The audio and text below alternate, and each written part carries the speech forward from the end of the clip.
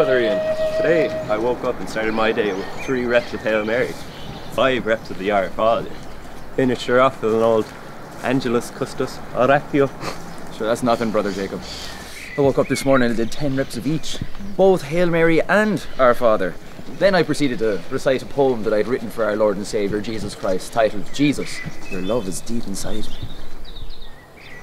That is good. That is good. But that's nothing compared to what I did after the Angelus Custos Oratio. I proceeded to read in full the Gospel according to Luke, pray for 15 minutes straight with my eyes closed, and then help the brothers out with lunch for the whole abbey. Well, I did my first Eucharist. I did the blessing of the blood and the body all on my own. It's such a good job that Father Osman asked me to come help out at a funeral later on this evening. Brother Ian, Brother Jacob. Abbot Gabriel, how are things? How are you, Father?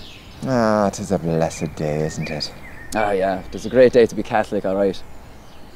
I started my day with 2 reps of the Holy Rosary with a couple of extra Hail Marys and Our Fathers thrown in there, you know. Then I celebrated this morning's Mass down at St Edna's Church. Listened to 12 Holy Confessions before I had to rush off and help out Father Maxie with a wedding down at St Michael's.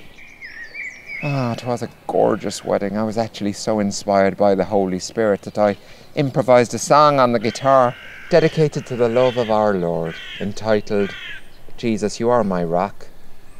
I love you. Jesus is wonderful, isn't he, boys?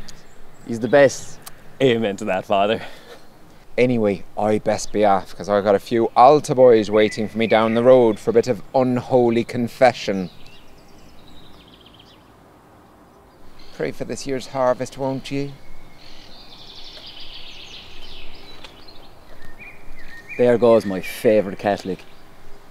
Facts.